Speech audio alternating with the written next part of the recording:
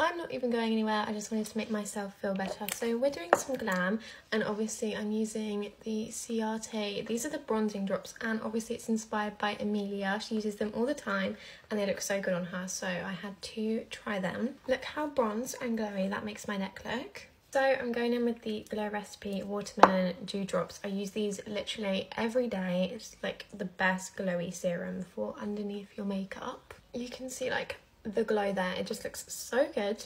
I am just going to go in with a cream contour and a concealer because I feel like my skin doesn't need foundation today. This is the first time I'm using this bronzer. It is in shade Warm Tan and it is from Anastasia Beverly Hills. It is quite like light and orange toned, as you can see, but I think when I blend in the concealer it'll look completely different. I'm using the Huda Beauty concealer in shade Marshmallow 1.3 and I'm just going to even out any like dodgy fake tan